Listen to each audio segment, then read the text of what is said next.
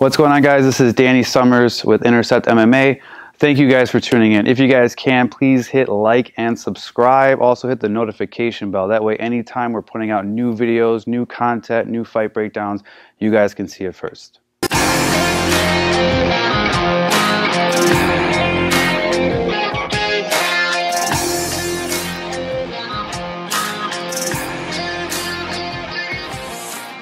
What's going on, guys? Coach Danny here. I'm here with Coach Anna. What we're going to be getting into right now is when we shoot, especially a double leg against the wall, like wall wrestling, and this person looks to transition to a Kimura, especially on the far arm. Meaning, if I go to shoot and my head's on the right side, sometimes what happens is this person will start to isolate the Kimura. And it doesn't always mean that she's going to finish it, but just her threatening it, a lot of people, so go ahead, when she starts to threaten, a lot of people start to turn away, but this gives her a chance to get her back off the wall. And now obviously she's in a position where she's getting back to the center and working her game. If my goal is to get her down, stay on top, keep her against the wall, I'm just going to make a little transition with my hand, hopefully, get to a single leg and still look to finish a takedown. So if I shoot a double, boom, I feel her start to switch. I'm going to bring my left hand through the legs and my right hand is grabbing on top of my left hand.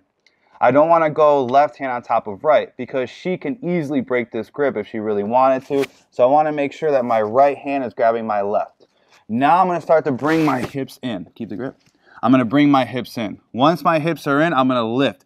When I lift, I'm looking to dump Anna on her face, meaning if she doesn't let go, she's going to land on her face. If she lets go to post, now I defended the Kimura, and then from there, I can start looking to transition on top. So again, if I shoot this double, boom, I get in, she looks to switch. Left hand's gonna come through the legs, right hand grabs over the top. Now I'm gonna bring both hips in, and as I bring both hips in, I'm gonna start to lift. And then from there, I could obviously defend the Kimura, but look to get back on top into a position where I can pass or go to work from there. Now again, I'm not lifting without my hips in play. If I try to lift from too far out, nothing's gonna happen. So when you guys are repping this, make sure you guys feel your feet underneath you so when you lift, it's with the legs, not the back. But again, this is a good way to defend the Kimura and still get the takedown when they threaten. Give it a try.